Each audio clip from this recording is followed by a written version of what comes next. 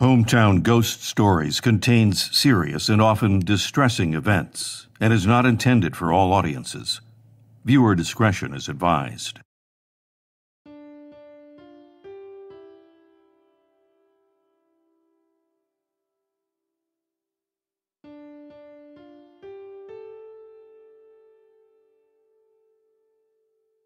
Agatha and her little brother Tom walked by the old Matthias Ham house every day. It had been abandoned for 15 years or so at this point, and the locals had begun to share ghost stories of the place to each other. The siblings always got an uneasy feeling when passing through, but today was even worse. They were returning home a bit later than normal, and the sun was rapidly dissipating and turning the bright blue sky pitch black. As they walked, Tom turned to his slightly older sister and said, "Do you think any of the stories are true?" Agatha replied, "No way, that's just stuff they tell kids to keep them from breaking in and exploring the place." They continued down the road, and as they did, a light from the third floor caught both their attention at exactly the same time. "Isn't it supposed to be empty?" Tom said in utter disbelief. "Yeah," was all that Agatha could get out. As they stared, the light began to flash frantically, almost like someone was in distress. "Maybe we should go get help," Tom said while grabbing his sister's arm. At this point, Agatha stopped walking and just stared at the light from the window. "Sure, run home and let Mom and Dad know. I'm gonna go in and see what's going on." "No way," Tom shouted at his sister. "Are you crazy? Someone dangerous could be in there." "Tom, just go get Mom and Dad. I'll be fine. I just want to make sure no one's hurt," she snapped back. Tom began to run down the road as Agatha approached the front door.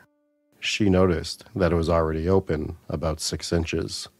She pushed it forward, and a long drawn-out groan, almost like the door was in pain, was let out, as the moonlight filled the room with a small glimmer of light. Agatha looked around the first floor to see if anyone was there. "Hello? Hello? Hello?" she shouted out several times to no replies. The fear was setting in more, but she knew she had to at least check out the room with the light in the window on the 3rd floor. She walked up the stairs, listening to see if she could hear anything at all. Nothing. She approached the room after climbing the stairs and opened the door. There sat the lantern she saw from the street. Who could have lit this, she thought. She walked over to the window and approached the lantern. As she inspected it, her brain was trying to uncover the mystery as to who could have lit it, and she decided to put it out and wait for her family outside to be safe. The moment she extinguished the flame, the door to the room slammed shut. Agatha's jaw dropped in pure terror. As she sat there, she began to hear footsteps slowly walking around on the 1st floor. There was no way this could be her family. Tom would probably just now be making it back to the house. Agatha pushed her back against the wall while staring at the door to the room. The footsteps moved around the 1st floor slowly, methodically. Then she heard them start to climb the stairs. A foot would hit the stairs, and then it would feel like hours before the next one came down. Agatha was terrified. Who was this? When the person finally made it to the top, she could make out they were now coming straight for the room she was in. The footsteps approached the door. Then nothing. Agatha sat there. Was she making this up? Just as she got ready to get up and head to the door, a loud knock began. Agatha began to cry as she put her arms over her head. Out of nowhere, she heard 2 loud bangs, almost as if they had come from the room she was in. Then something outside the door hit the ground, hard. Everything got quiet. As Agatha sat there, she heard her father yelling her name from outside the window from a distance. Relieved, she looked out the window to see her family walking towards the house armed with lanterns of their own. She decided to make a break for the door and to run to her parents and brother. Halfway to the closed door, it swung open, and the dark shadow figure of a man appeared and began to drag her down the hall.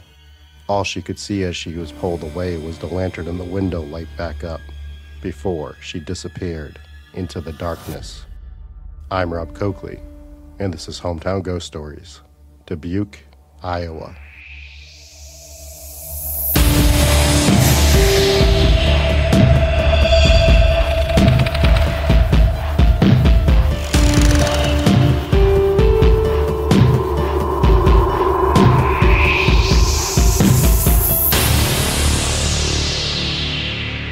Dubuque is a town in Iowa that sits right along the Mississippi River and borders close to Wisconsin and Illinois.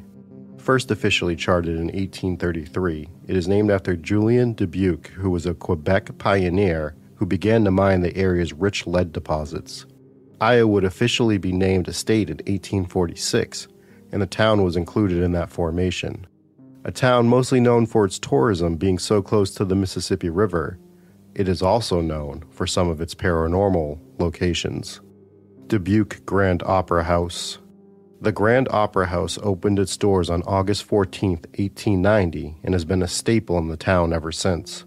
Beginning as a building that housed plays, some of the names that would pass through included Jack Benny, Will Rogers, and even Henry Fonda. Years later, it would be converted into a theater for a time, but since then, major renovation projects have restored it mostly to its original design. 40 years into the building's existence, the stories of the hauntings would begin. In the 1930s, various cleaning workers would call the police repeatedly over the years to report that they heard voices coming from the stage and that no one else should be in the building. The police would show up, and they would find nobody. The stage seems to be the setting for most of the ghostly activity in the building. Not only talking has been heard coming from the stage, but singing has been heard from those working on set designs or rehearsing. Generally, before these voices are heard, reports state that the people in the area get hit with a blast of cold air. On one occasion, a stage worker was in the theater alone painting a set for an upcoming production. He heard the sounds of someone walk across the stage with a bead clanking sound, as if they were in costume. As he looked around the stage for a source of the noise, he was met with the burst of cold air, and he immediately exited the opera house and vowed to never work there again while alone. Lights and electronics have also experienced paranormal situations. Lights going on and off on their own, only for electricians to find nothing wrong with the wiring, is one such frequent situation. One of the more bizarre stories involves a camcorder. A man was recording a play one evening when his camera began to zoom in and out on its own. Unable to fix it in the moment, he let it happen for a bit before shutting it off. When he went home and reviewed the footage, there was a ghostly presence on stage right before the camera started to malfunction. After talking to a few others that were there that night, he was able to find out that another woman caught the same image before her camera began to do the same thing with the zoom. Objects have also been known to be moved about the building. While decorating for Christmas, a volunteer even witnessed a box of decorations move from one side of a room to another on its own. And it turns out it's not just the spirits of former actors haunting the theater. During rehearsal for a play, members of the production saw small groups of apparitions appear in flashes and period clothing towards the back of the auditorium. They would quickly appear and disappear in different spots until they disappeared for the night moments later. The Hotel Julian. Often when guests would cross the Mississippi, the first thing they would lay eyes on in Dubuque was the hotel that sits on the corner of 2nd and Main. In fact, a hotel has been at this location since 1839. Originally called the Wapples House, it is now known as the Hotel Julian. Not only has this building survived a fire in 1913, but it's also hosted some famous guests over the years, such as Abraham Lincoln, Buffalo Bill Cody, and Mark Twain. Lincoln stayed here before his presidency as he was on business inspecting over 705 miles of railroad properties when he was the legal counsel for the Illinois Central Railroad Company. The hotel is believed to have a more infamous guest that would frequent it as well. If you guessed Al Capone, then you would be right.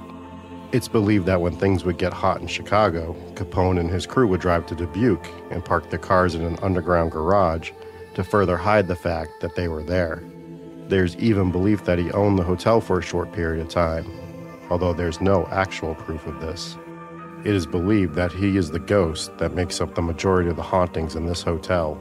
The 8th floor is said to be the place where the most paranormal activity takes place, which is the same floor that Capone and his gang would hide out in when in town. Lights turning off and on, and the apparition of a man in 1920s period clothing floating through the halls is believed to be Capone himself, which has been seen frequently. The freight elevator also reportedly operates on its own, with multiple trips from repairmen saying nothing is wrong with it. And an apparition of a woman has been seen by staff and guests frequently on the lower floors. However, there is no leads to this spirit's identity from when they were alive. The Matthias Ham House. Matthias Ham began construction on his dream house in 1839. He would share this home for years with his first wife and their 3 children until 1856, when she would pass away.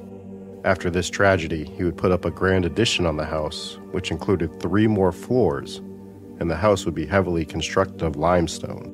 The family loved to entertain guests, and the property would even be referred to as Southerners' Open House because of this. Anyone of note visiting the town would often pass through the Ham's house. Matthias made and lost fortunes through numerous business ventures, including mining, lumber, and ship fleeting, to name a few. From the mansion, he would watch his ships out on the water, and one day, this would pay off big time. He noticed a group of pirates harassing his boats on the water and informed authorities, who swiftly captured and jailed a lot of river pirates. It's said that this group vowed revenge on Matthias. Although at one time one of the wealthiest citizens, Matthias would lose the majority of his fortune, but would always work extremely hard so that his family never lost the house. Upon his death, his widow would rent out rooms to people to help maintain the bills. And this would carry over to his daughter Sarah, who inherited the house and rented space in it out to the Kegler Cancer Clinic. Sarah would also have one of the scariest occurrences happen to her while living in the house. While living alone, she kept her bedroom on the 3rd floor. While reading in her room one night, she began to hear a strange noise from downstairs. Quietly, she began to listen and could hear someone downstairs roaming around and going through her things. She was careful not to alert the intruder, and eventually, that night they would leave without taking anything. The next day, she told neighbors about the situation, and they all came up with a plan that if it happened again that night, she would put a lantern in the window to signal that she needed help. Later that night, once again, she heard someone in her house. She quickly lit the lantern, then yelled out, "Who's there?" when she heard the person in the hallway. No one answered. Thinking quickly, she rushed over and locked her bedroom door and grabbed her rifle and waited. This alerted whoever was in the house, and heavy footsteps began up the staircase. They marched right to the bedroom door and began to try and enter. Sarah steadied herself and took 2 shots at the door. The person began to retreat back down the stairs. Alert neighbors, meanwhile, had seen the lantern and rushed over to help. By the time they got there, they followed a trail of blood from outside the bedroom door to the riverbed. At the end of the blood trail lay a known local pirate captain dead from the gunshot wounds. The Ham House would stay in the family until Sarah's death, in which she had made arrangements for the town to take it over. The house would sit for a number of years until the Dubuque Historical Society formed in 1950, and they would go on to restore the house and open it as a museum, which it still serves as today. In that time, numerous hauntings have been reported by people visiting the old house. It's believed multiple spirits reside here, but 2 specifically are known to make their presence felt more frequently. The first is Matthias Ham himself. On multiple occasions, workers in the house have reported the feeling of a presence watching over them while they do their job. Occasional cold spots in the room where they're working also appear with no explanation. It is believed that Mr. Ham is watching over them while they work on his home. A visitor one time while on a tour was mocking the stories of the spirits being told. On his way out the door, he made one final jab at the spirits. As he did, the front doors ripped out of his hand, slamming back hard into the door frame. One of the curators was alone at the house one evening, closing up, when they had to head down a dark hallway. Without having a light, they felt the presence help guide them down the hallway, helping them get to the area of the house they needed to in order to leave. It is also believed that Mr. Ham wants a light on at all times, as lights that have been shut off have often been reported to be turned back on frequently. The other entity is said to have a much darker presence. It is believed that the ghost of the pirate shot within the house is still roaming, especially on the 3rd floor. Extreme cold spots and chills on people's bodies frequently happen on this floor. A light has been seen moving throughout the mansion's hallways and on the staircase. Many believe that this was one of the pirates that Matthias had arrested that would vow revenge on him and his family. Because of the fact Sarah shot and killed him before he could enact it, his spirit is doomed to roam the mansion for eternity.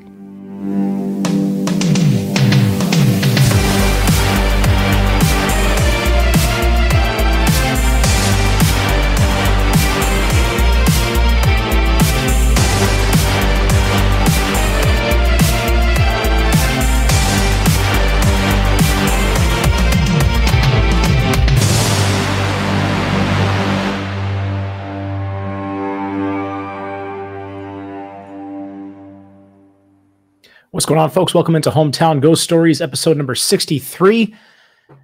And we are talking about Dubuque, Iowa. Did I say that correctly, Rob? Dubuque? Yeah, Dubuque. That's what I'm going to do to Dave at some point in his life. I'm going to Dubuque him. Well, I wouldn't be the one to Dubuque that.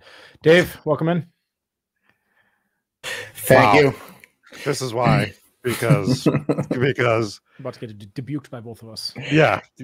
Dubuque's for all, because of you sent me the location. You're like, I'm covering this location. I'm looking at it. I'm like, oh man, does that say WQ? Like, is that what is that word? Like, even though we're saying it right and we're saying it the way that I saw everyone pronounce online, we're still gonna get like a 3-star review from someone like, actually, when you do this, you should learn how to say the word Dubuque, Dubuque. WK. Yeah. WK. Only 3 people in the world know how to pronounce it, but you should be one of those 3. How dare you? If you can't tell, we got another negative review this week because I don't think I got 3 stars and technically considered. Yeah, I guess 3 stars is technically positive.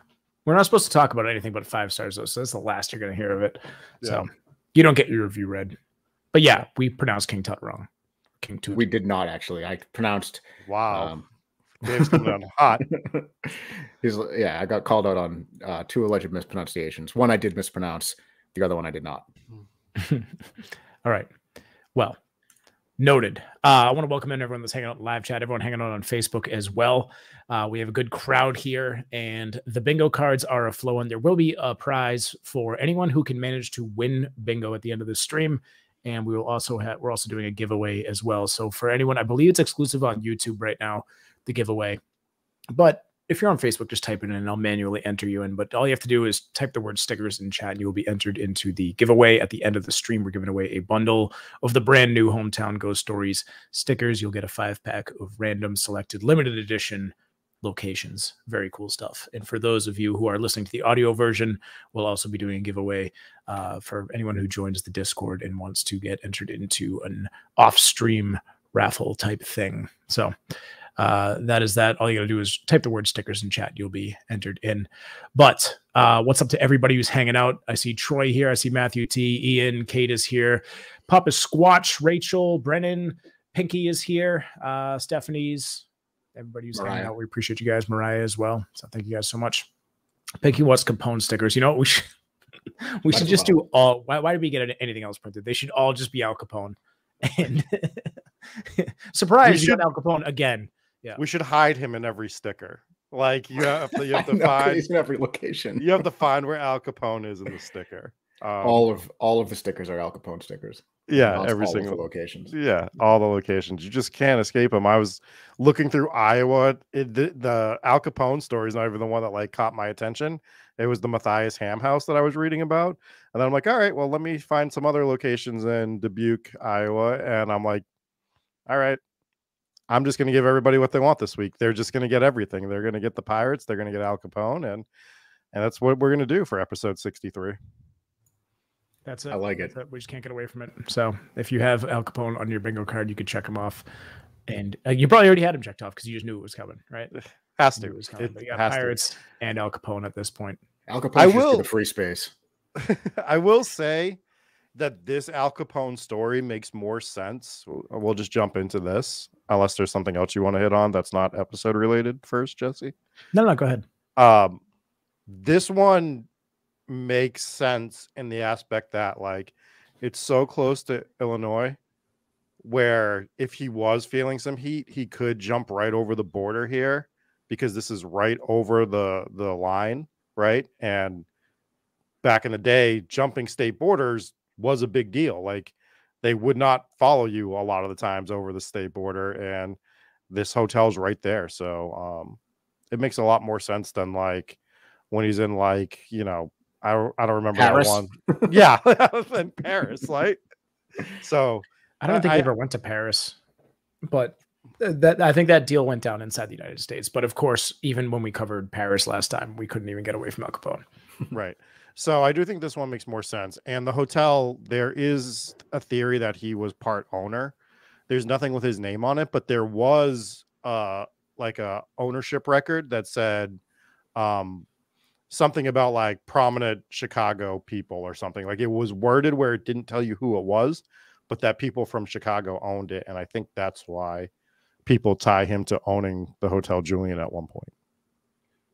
I think there could be something to it, and I think that's obviously something that they would have hid away. I don't know if you can. Can you really hide away like a former owner of a building? Maybe he was like a silent partner or something, and kind of, or you know, maybe it was like a mobster thing where it's like they would shake down businesses and just be like, no, you know, you're going to give me 10% and I will protect your building. But it did end up getting burned down. Was that before or after the Capone situation? It was before. It was 1913 that it got burnt down, so it would be before the Al Capone stuff. Didn't read any like fatalities or anything with that fire. There was not a lot of information. It was actually tough to dig up the year on that because I wanted to find out more about it, because we do have hauntings not related to Al Capone in this one, where there is a spirit of a woman. We do see the freight elevator going up and down on its own with like no rhyme or reason. And just because we think it's Al Capone that's haunting it doesn't mean that it is. It could just be a guy from that time frame, and the attire would still check out for like the 1910s. So it's true. But yeah, I mean, the hotel's really interesting. It is one of the first things that you used to see when you came over here. You'd cross the river, the Hotel Julian's sitting there. There's been a hotel in this spot. It was called the Hotel Waffles, which is a fun name. Hotel Waffles? Delicious. Waffles. Like, wow, that's so much less delicious. Or Waples. It's either Waffles or Waples. I don't know. It's Waples. So that was the original one. And then it took some different names that all came about Hotel Julian, which is named after the guy who basically founded this area, which was Julian Dubuque. So it's an interesting little story. It's an interesting little town. It's another one of those like little resort getaway towns where you might want to go there for like a weekend to get away. Not even if you're just doing ghost stuff, but it's like a quaint little getaway spot. It does look cool. And it looks like one of those cool small towns. And obviously if it has multiple haunted locations, then I would be interested in joining. I would be much more interested if it was actually called the Hotel Waffles, but you know, we're willing to make sacrifices, I suppose. I'm sure you can get them to serve you waffles at least. And then they probably have a continental breakfast, right? Maybe at Hotel Waffles, that's where they started the continental breakfast. Yeah. I mean, you're into role playing, right? You can just, you know, do some hotel waffles and, you know. Yeah, for sure. Stephanie A says, oh my God, I'm late. How was the beginning? It was god awful. So you didn't miss much. No, it was great. It was fantastic as usual. Go back and see it. Yeah, that's one of my more. I like your opening story was great this week. It was one of my favorites that you've done. Oh, thank you. Yeah, good job on that. My voice might be a little off on the opening of this episode.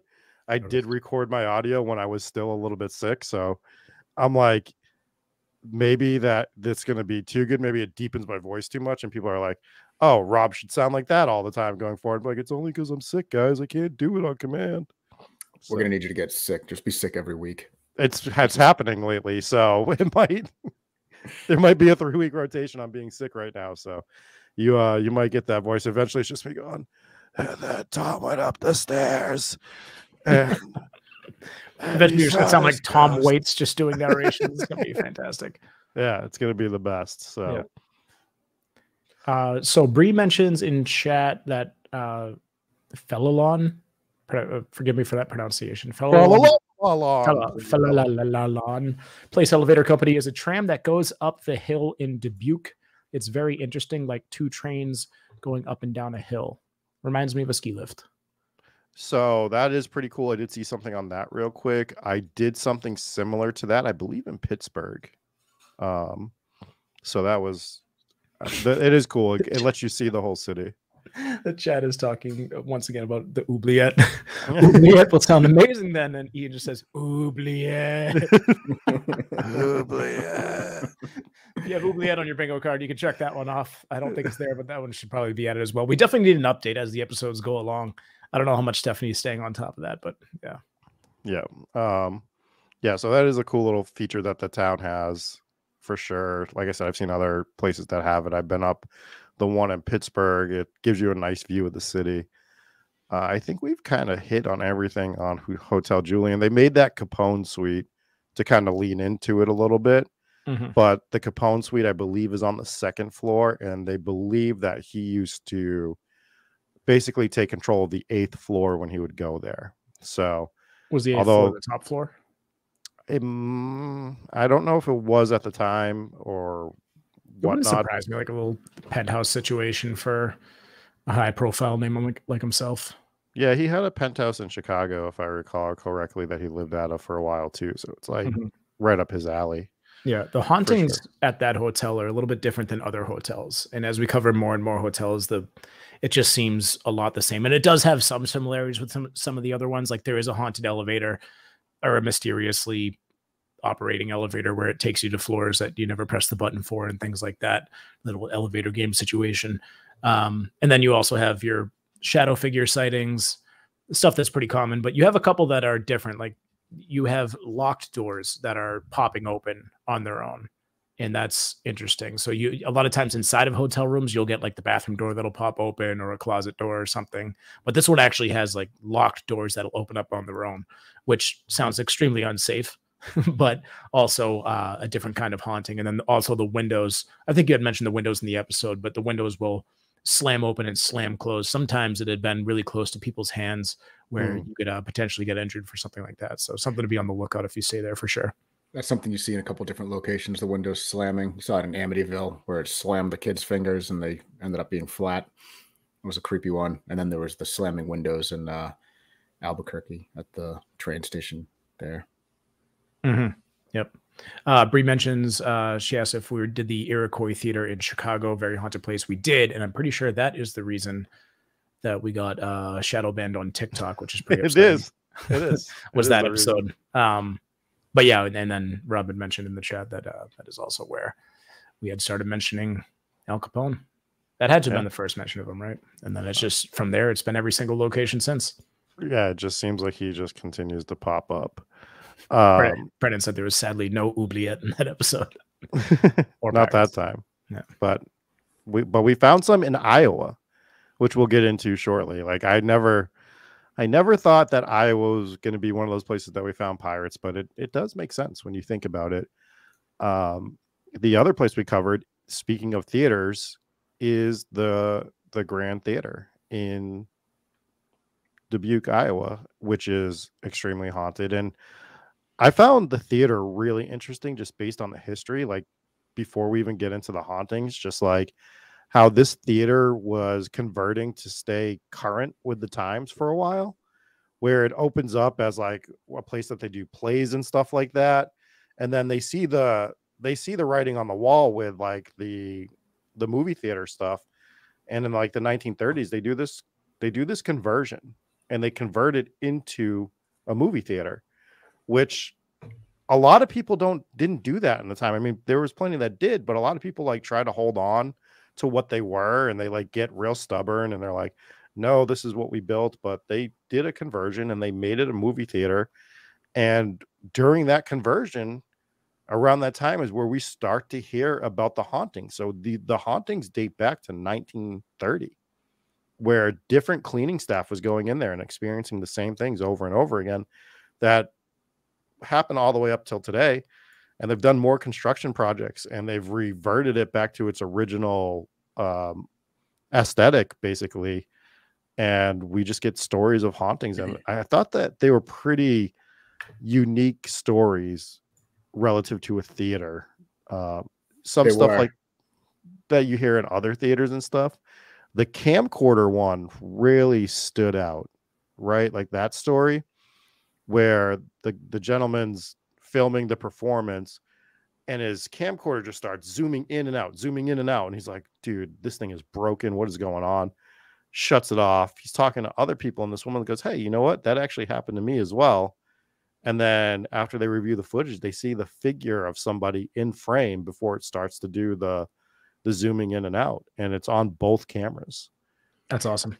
Yeah, you always hear about the weird situations where, equipment gets messed with, like electronic equipment, and it's usually like ghost hunting equipment, right? But then this is obviously a video camera, and the zoom thing starts getting messed with, and to see a silhouette, that's very creepy.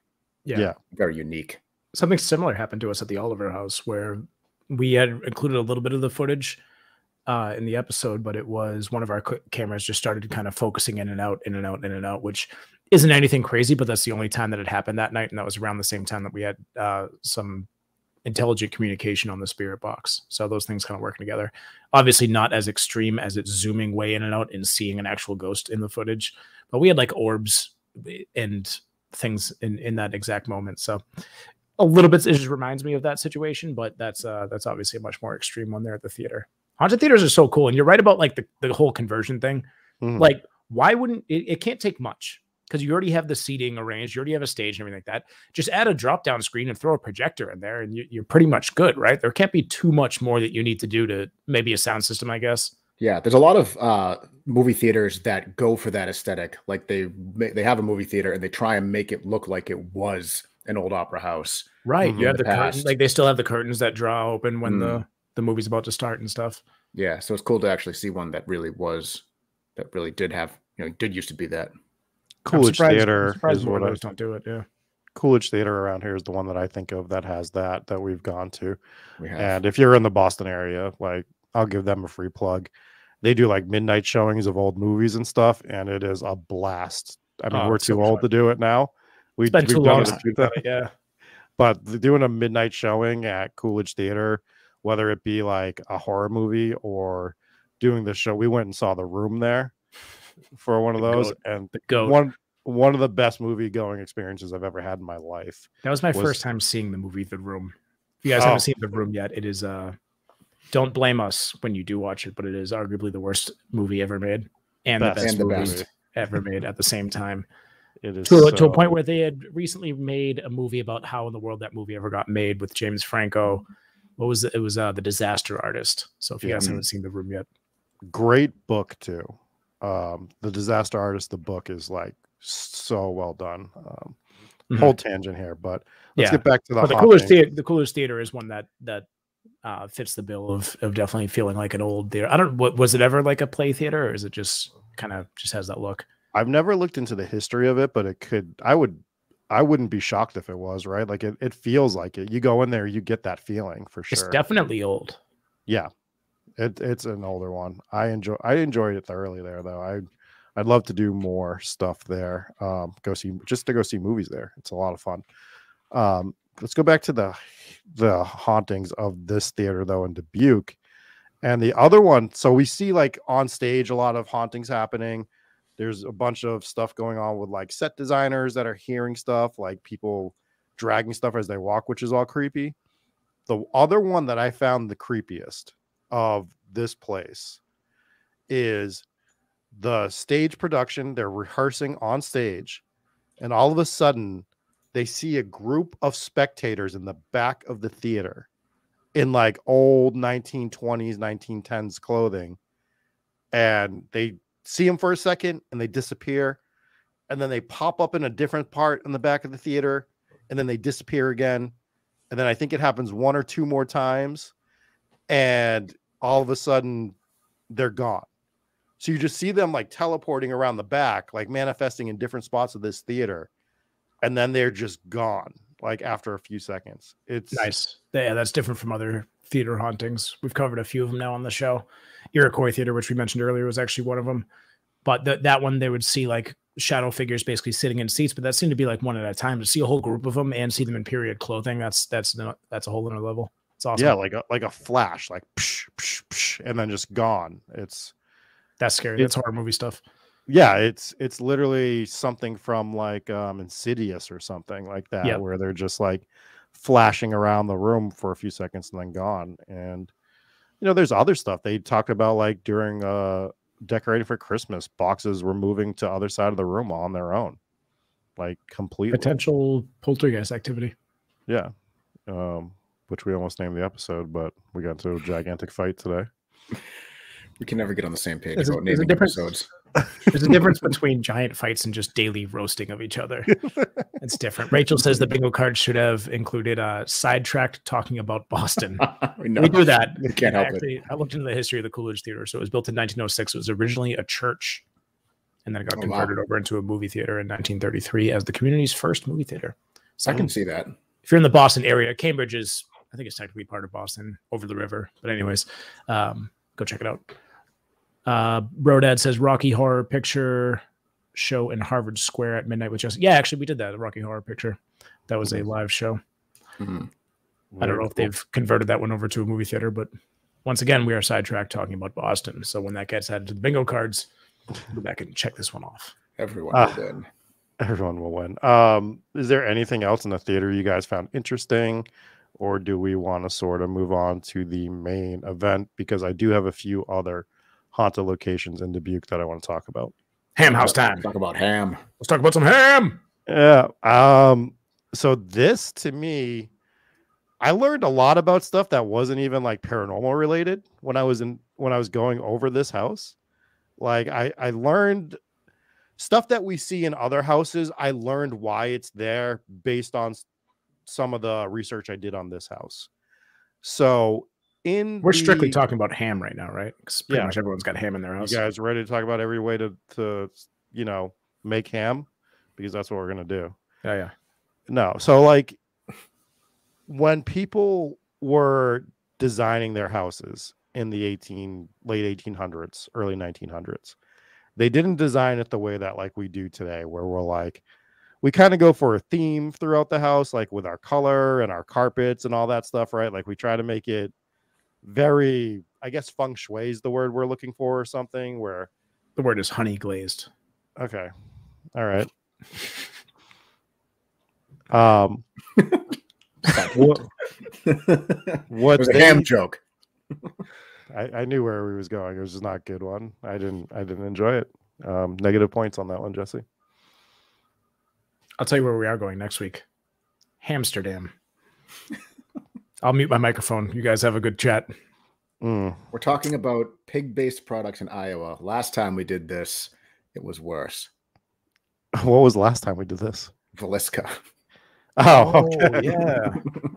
Oh my God, we've done Iowa. I thought we hadn't done Iowa yet. Oh yeah. Look at that. Yes, we have. Last time. If you haven't heard the Valiska episode and you want that reference, go back out and check the Valiska episode out. Try to keep this one as PG as we can. All right. So when people were decorating their houses in the late 1800s, early 1900s, what they would do is it would be on a per room basis, right? So they would do it like, that's why you would see like the jungle room in one part of the house, or you would have like this room, and it would be a completely different color scheme, different carpet, different decorations. It was almost like you were going through like a museum of different types of things per room. So I never understood why they did that, but that it was considered like cultured or something back in the day. And so that when people came over, they could host people and like change the aesthetic per room when they were hosting people. I noticed that in the video, and I can't tell you how much it bothered me when the carpet just completely changed colors. I was like, this is not okay. Different time. Yeah, because it was the same design, but it was just one red and then one blue. And it was just like, oh God, that's awful. Like at least put some sort of like a runner or something, like some sort of a threshold there to break it up a little bit, but just straight from one carpet to the next. Brutal. I think they did that at the Sally house too. Mm-hmm. Well, the Sally house was all red, wasn't it? I think there was a green carpet too. So much carpet in that house. Like, dude, what is underneath that carpet? Find out immediately. Your carpeted bathroom, you psychopaths. Hometown ghost interior decorations. We're very concerned about what the houses that these ghosts are living in. Anyways, like I just found it interesting that's because we've seen it in other houses, but no one's ever like really pointed it out until I looked at this one. I'm like, okay, well now I understand what I'm looking at when we go to these older houses and we see like why it looks so chaotic. Basically, it's chaos for the most part.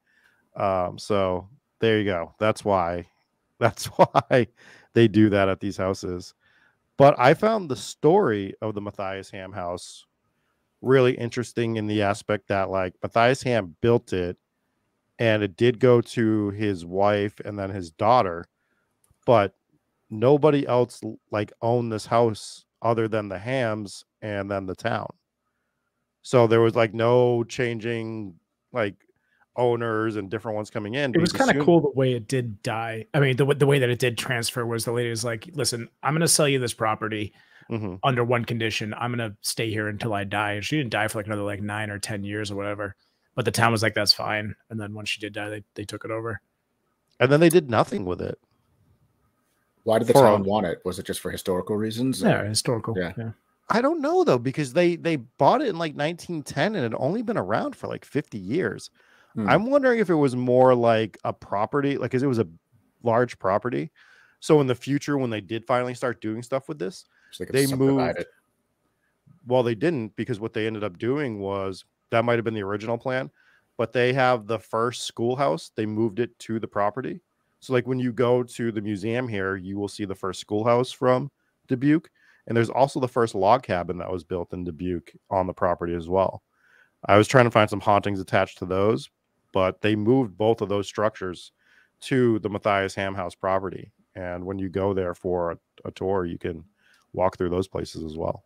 That's pretty cool. Do you know when the log cabin was built originally? I did know the date, but I don't remember it offhand. But it's believed to be the first structure built in the general area of what is now Dubuque. That's pretty cool. Yeah. So very cool stuff there. But they let it sit there until like the Town Historical Society was put together. And then that society started to make plans for it and renovate it and restore it and, opened it as a museum. And it sits there today. And it's looks like a really cool house. Like not even to just go like investigate, but to just like I said, go walk through that house and you can just see what it was like in a different time in Iowa. Yeah, like even with Iowa of all places. With a lot of these houses, like even when they're not allegedly haunted, doing a tour of these houses is still awesome. A lot of them, like the rooms are roped off, and you can kind of see what it was like in that house at that time. It's especially shocking when you see the bedrooms and the fact that there's a fireplace virtually in every bedroom, and you still get like the bed warmers and just how cold and breezy some of those rooms are. And you wonder how people lived like that sometimes. It's pretty crazy. But then it's even more awesome if you could do the houses that are haunted. So there's that. Ian asks, who had sidetracked by carpet on their bingo cards? That's a good question. But it's also really interesting. Sorry, that and you brought it up, that the house wasn't even that old when the town agreed to take it over. So I do wonder if they had a different plan for it, maybe subdivision or something like that, or maybe they just planned to make it into like some sort of a town hall or something because it was a big property. And then it makes sense that the historical society would have taken over the house as well. Yeah, and then getting to some of the history of the house, Matthias Ham, he builds it as a one floor house. His first wife passes away, and then he just builds this like almost like mansion. Afterwards, he just adds all these floors to it and continues to build upon it. And then this guy loses all his money. He keeps losing his money, and although he loses his money, he finds a way to keep the house in the family while he's alive. He works hard doing other things. Whenever he would squander his fortune, I think he squandered his fortune like twice. Like probably on all the home renovations. Probably. just building it all out of limestone. It was on property. He thought that Got to stop building this thing out of ham. He All thought the local animals, they're having a field day with it. He thought that the town was going to expand one way, so he was buying property up that way, and everything went the other way. So like he bought all this property that was essentially worthless, and yeah, so that was how he lost it. And then when it goes to his next wife, she finds ways to keep the house as well. She rents out rooms to people. She does everything she can to keep it. And then the daughter, she sells it to the town, but she also makes it this is what I wanted to try to find a little bit more out on, because I think some of the hauntings might be part of this. She rents a portion of the house out to a cancer center, and it doesn't really specify what that cancer center is doing there, if they're treating patients, if patients are staying there. But that's a lot of trauma, like regardless, that's passing through those doors. And it's going to be a memorable place. That's where you were getting treatment or whatever. And there could be more to that we just don't know about.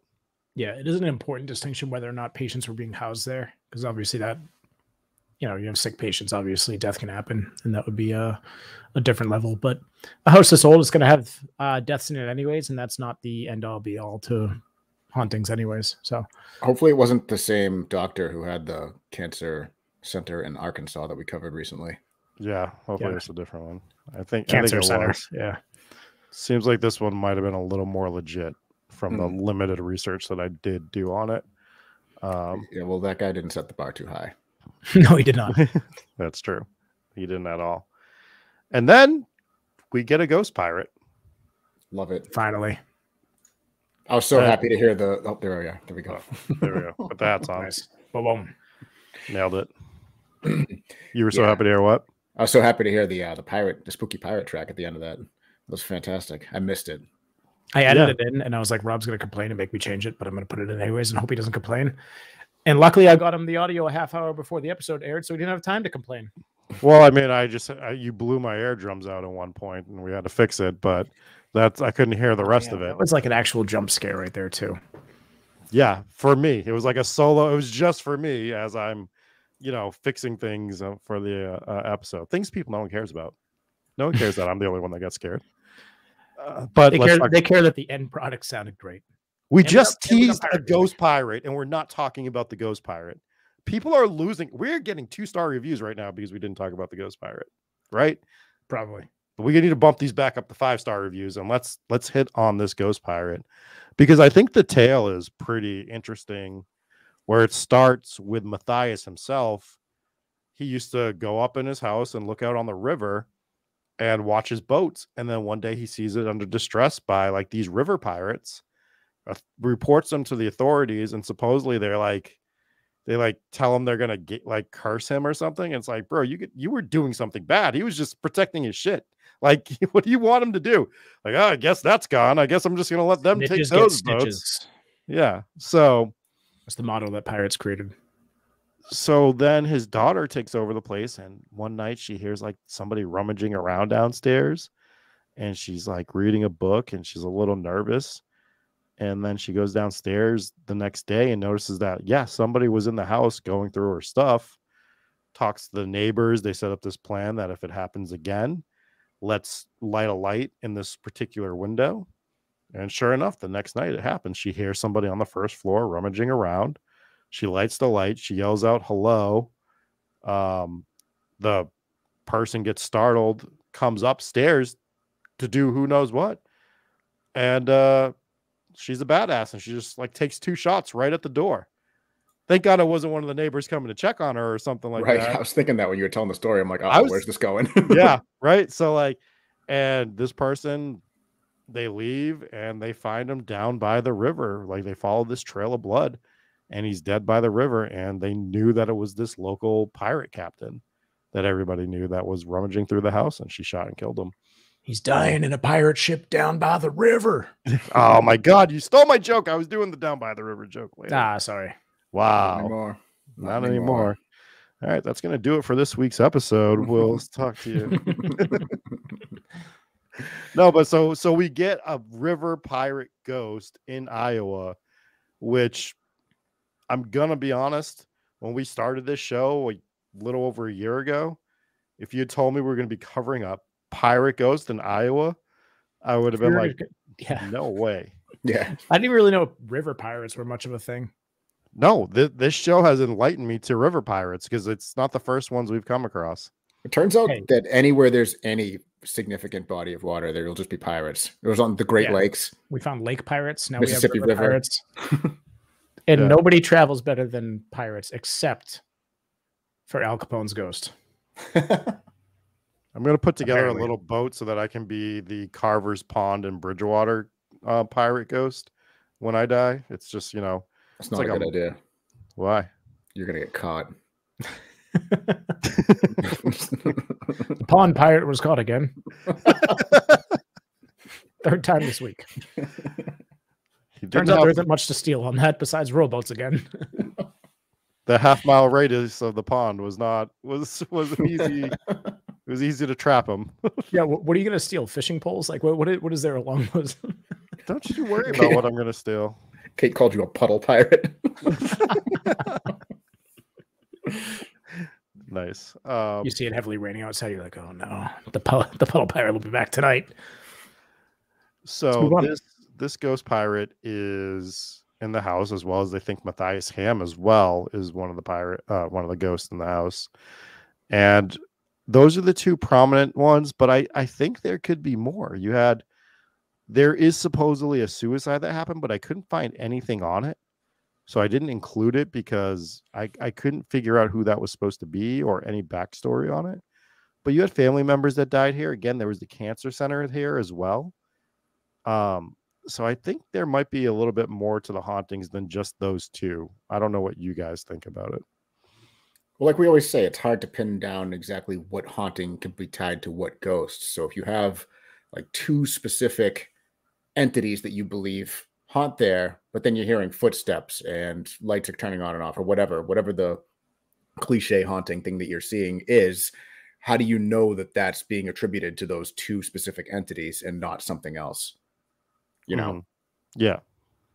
What about you, Jesse? It's hard to pin it down. I mean, unless you have something repetitive, then you could attribute it to the same ghost. But with the whole scientific method, I mean, you're dealing with, you need the same evidence to be repeated over and over to, number one, attribute it to a haunting and not just a noise in the house.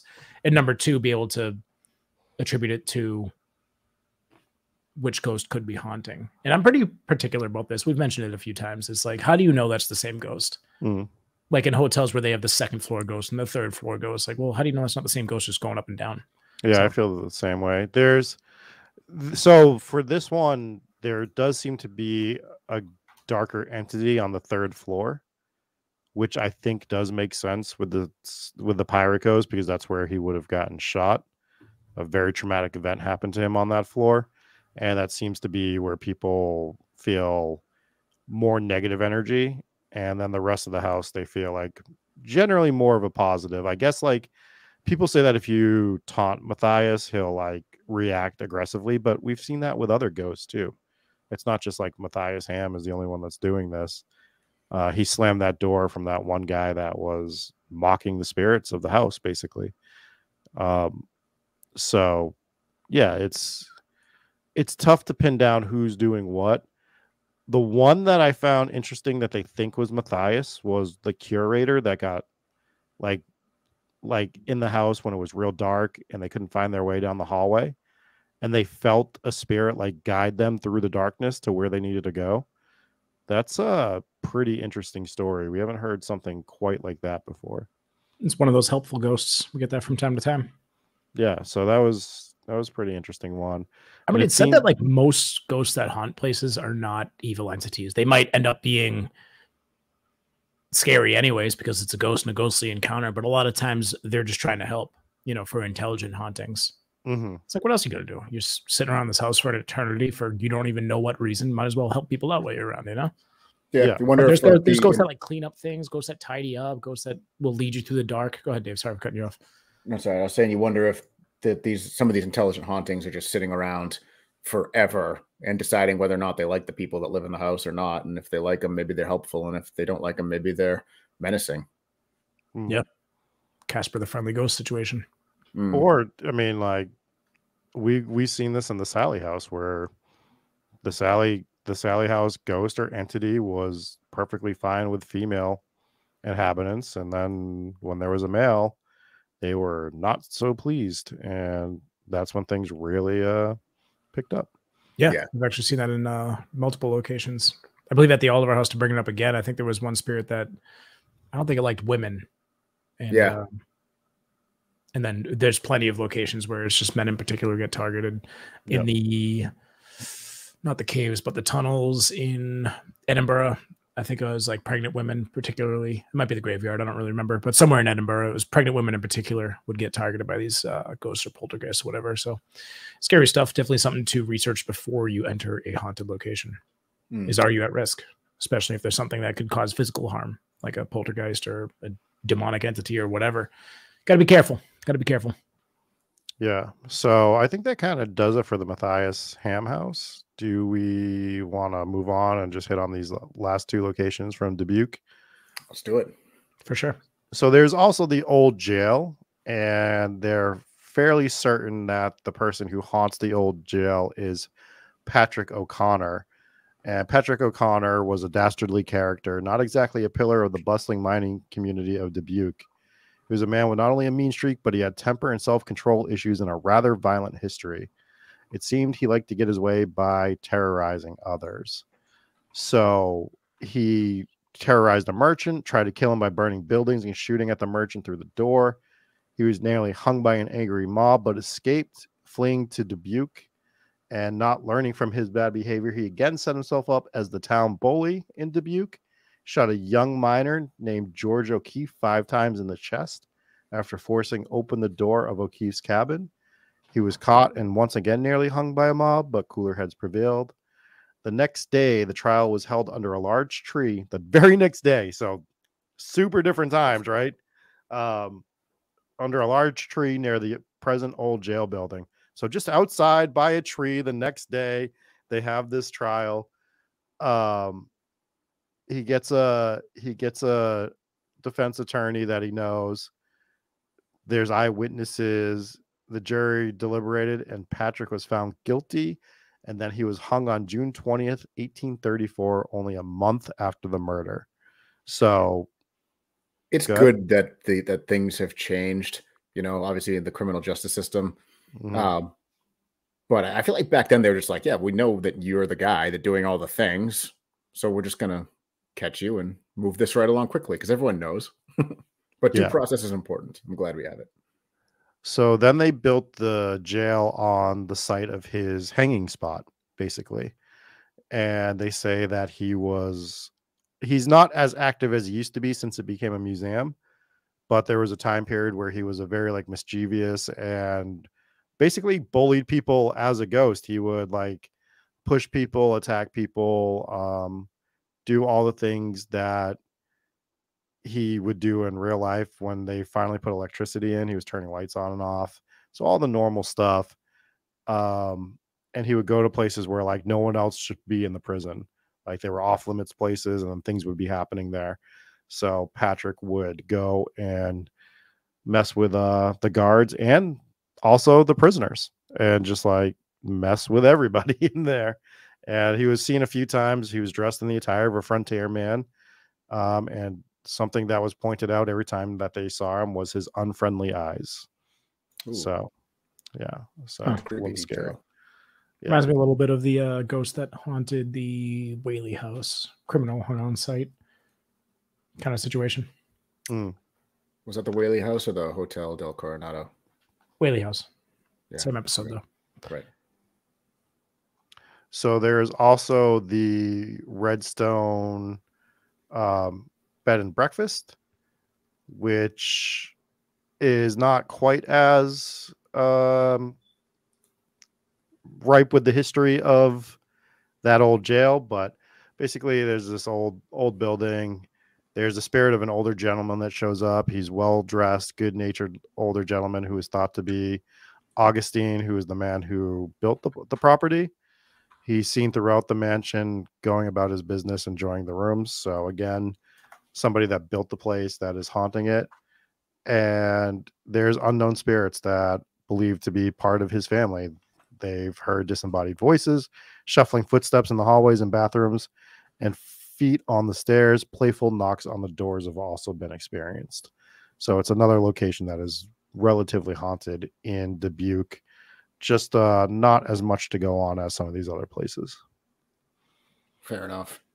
Fair enough, Still indeed. creepy though. Yeah, it's a creepy looking building if you look it up as well. So now it's like it's called the Redstone Inn and Suites, basically. So like a rooming situation now. Big building. People are still hearing things. Dubuque is a fun little haunted town. And it really signifies what we do this show for.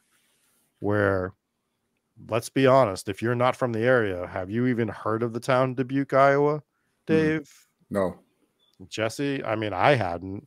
And then we find out about this town, like the history of it. We find out the hauntings, relatively haunted town, more so than other places that we've covered, I would say. And it's got like such an eclectic group of hauntings. There's so many different ones. We have theater ghost, we have pirate ghost, we have family history, we have everything. It's a yeah. I I have like a newfound respect for places that are different kind of hauntings. Not necessarily that this is our. I mean, there's definitely our first river pirate, but I'm sure there are other locations, and you mentioned it that they like to follow the waterways, or if you follow the waterways, you'll find hauntings. But it's just a different kind of hauntings that were going on inside of the buildings and everything. So it was very cool. Pinky says, I need more Capone related to this content. Yeah, we'll just there will be to more. every episode that we ever do, and Al Capone is most likely to get mentioned in that. He finds his way into our episodes for sure.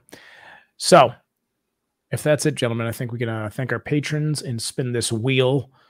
Pick a winner for today's contest. If you guys haven't already, just type the word stickers in chat. I got all of you so far. So give them one more. Them. Give them one more minute. I'll read our 5-star reviews, and then you can thank the patrons, and we'll do the wheel spin. Sounds good. All right. So we got this review from Amanda K, titled "Spooky and Hilarious."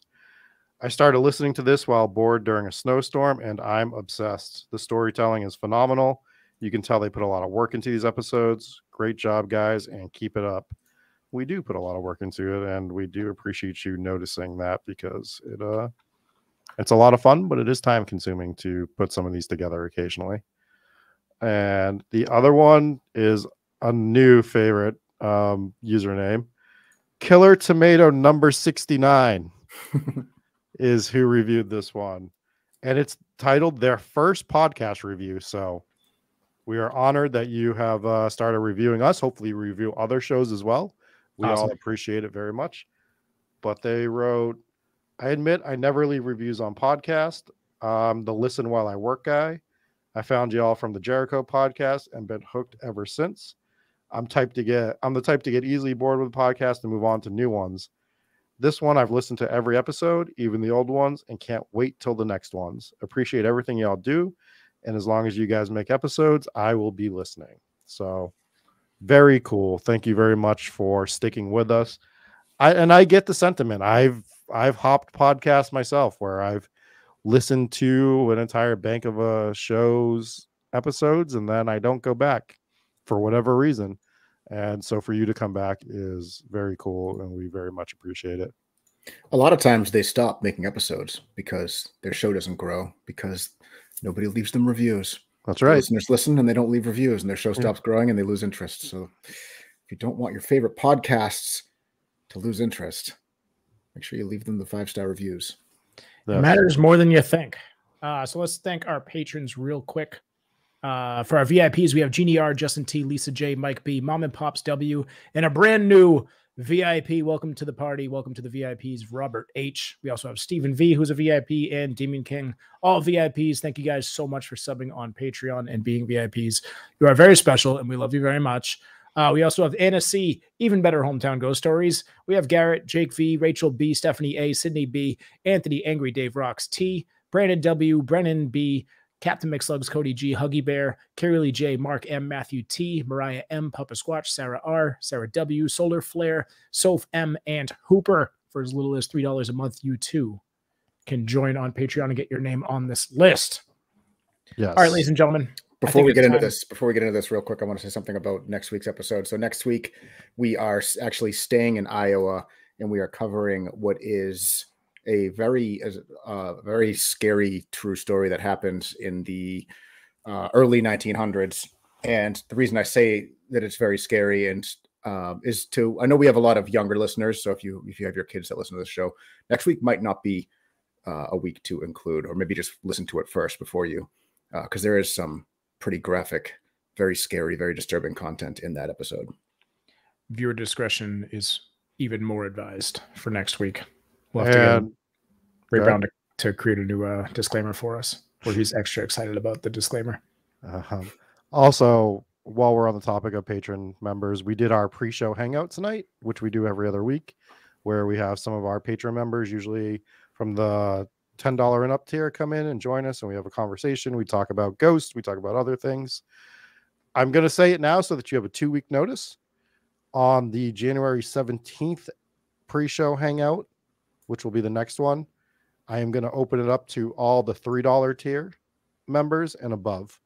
So special week that week. I will be older. It is my birthday, and I make executive decisions on my birthday week. And this is what we do. Also, because it's my birthday week, on my birthday, January 16th, 2022 is the year I was born, according to Google. I will be a year old.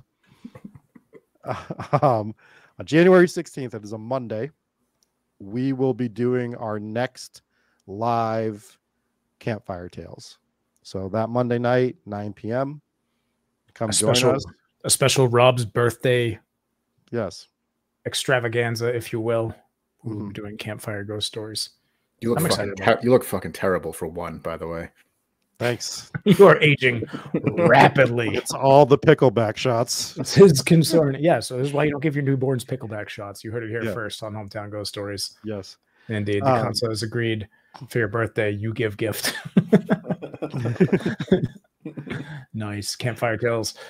Oubliettes will be mentioned. Don't you worry. So if you haven't done one of our Campfire Tale streams, we find some like short creepypastas. Dave writes some himself. He gets real ambitious sometimes and does some pre-recorded stuff. It's really cool. I write a few. Jesse's there, I guess. And sometimes. Sometimes I'm here. Yeah. Last time I was in and out. And we end it with telling a ghost story that we make up on the spot, where we just go around and one person starts it, the next person picks it up. Sometimes they're good. Sometimes they're what we did on Christmas. Who knows what you're going to get? The Christmas one was a story, is what I will say. It was a story.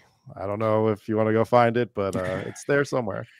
Those surprisingly get a lot of plays on YouTube compared to some of our other stuff. So people are watching. I don't know, it's entertaining at least. Anyways. Okay. Here are the rules here. We're going to do this quick. So we're going to do our wheel spin here. The only rule that I have is you have to still be here to claim your prize. So if you're not here and you left early, I'm sorry, but you don't win. So this is for a 5-pack of limited edition stickers. We're going to do our first spin here. And if you're here, just leave a comment that says here. If you haven't, you have about 5 seconds to type stickers in chat before we spin this wheel. So, yeah. So this will be a 5-stack. I think I got all your names on here. So if I spin this wheel and you go back and you look at this video and realize that your name is not here, I apologize. But yeah, okay, let's give it a spin. Let's see who the winner is. A 5-pack of limited edition Hometown Ghost Stories stickers. And oh, it's Cody G.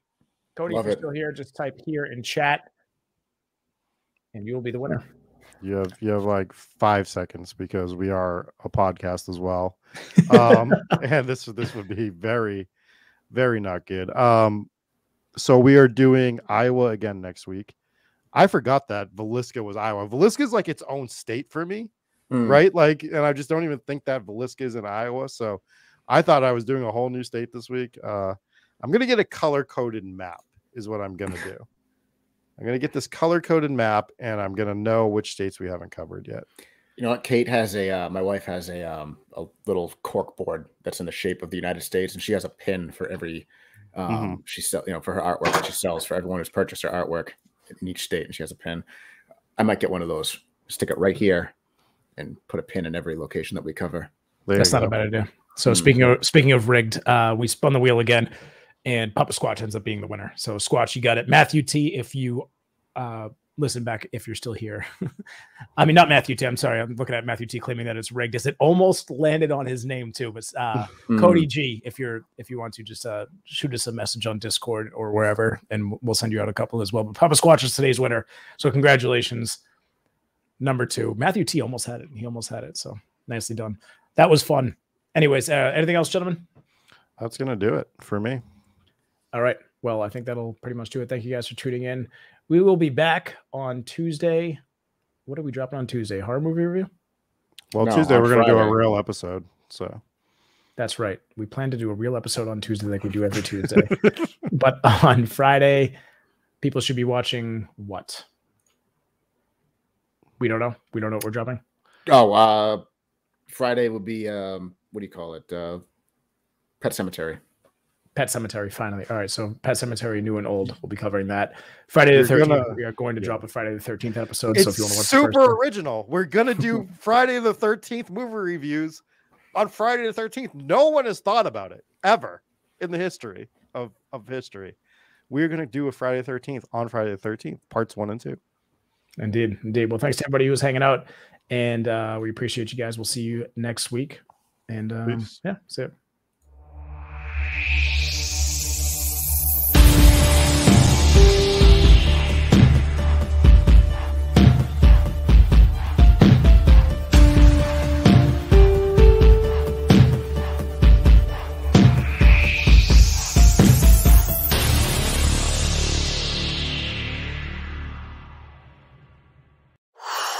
What's going on, everybody? Thank you for making it through another episode of Hometown Ghost Stories. If you liked that video, hit like. If you loved that video, hit subscribe. And if you hated that video, well, then why are you still here? Either way, join us on all of our live shows every Tuesday night, 9 p.m. Eastern Standard Time. That much is guaranteed. But sometimes we do surprise shows. We don't tell anyone. We'll just show up with a live show one day, and you won't know about it. Unless you have that notification bell turned on. So if you don't, turn on that notification so that you don't miss any of our impromptu live shows. Catch us on Facebook, YouTube, Twitch, comment live, watch your comments pop up on the screen, interact with us, make fun of us, whatever. And if you want to support the show, leave us a 5-star review on iTunes and we'll read it out loud live on the show. Also, for as little as $3 a month, you can subscribe to us on Patreon and join the legendary cast of patrons with your name in the credits. Plus, you'll gain access to all the extra bonus Patreon exclusive content that we have on that platform. Either way, we'll be here next Tuesday with a brand new episode. We'll see you then.